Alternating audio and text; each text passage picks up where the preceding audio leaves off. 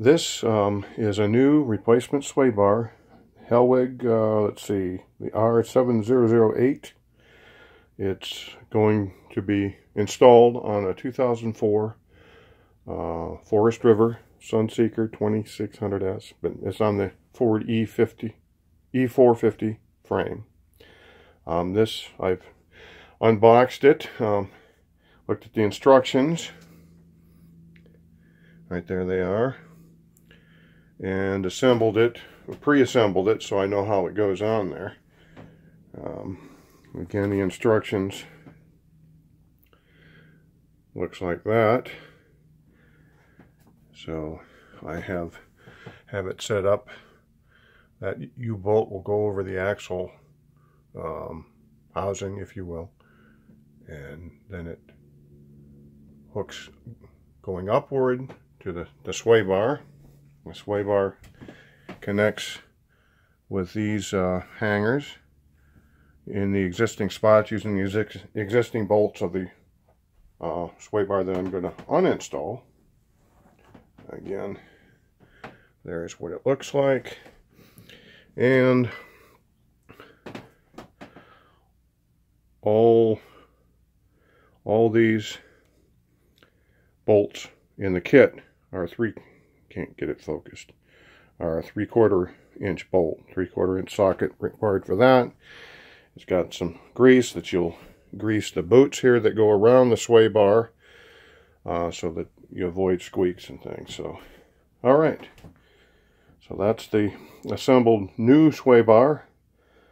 Let's go out and take a look at the existing sway bar and get that removed. Now we're outside, looking at the existing sway bar connections there. Sway bar.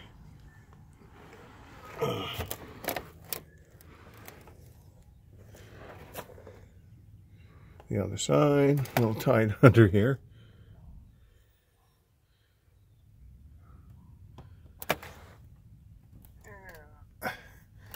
And that just then slides underneath into the frame. Yeah, it's not easy to do down here. Anyhow, let's get that removed. Remove those two. Sorry. Maybe that bolt.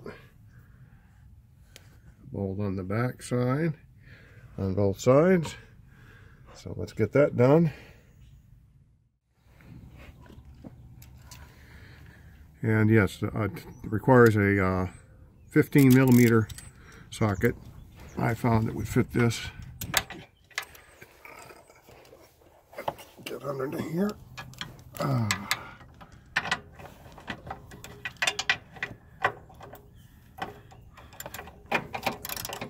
I pre-soak these with some WD-40 to make them come out better.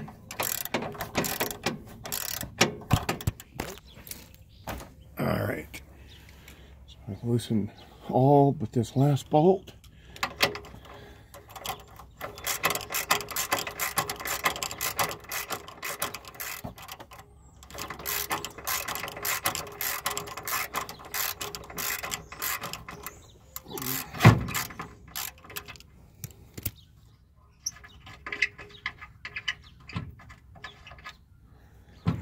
Alright.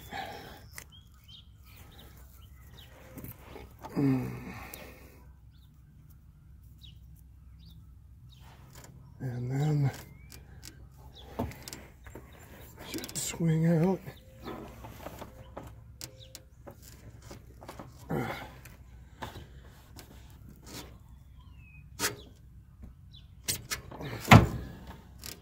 There's one side.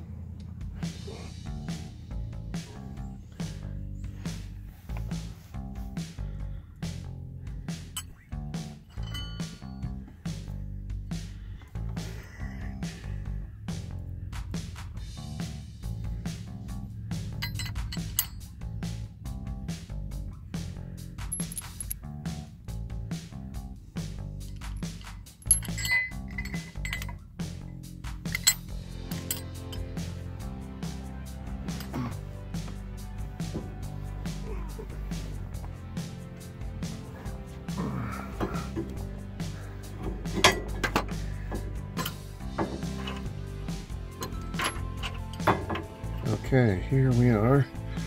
That's the finished product. It goes around the I-beam. There's the bar.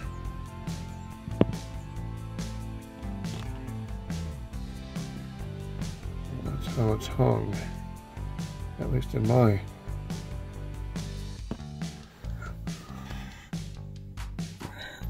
There we go. A little tight under here. And there again is how it's mounted.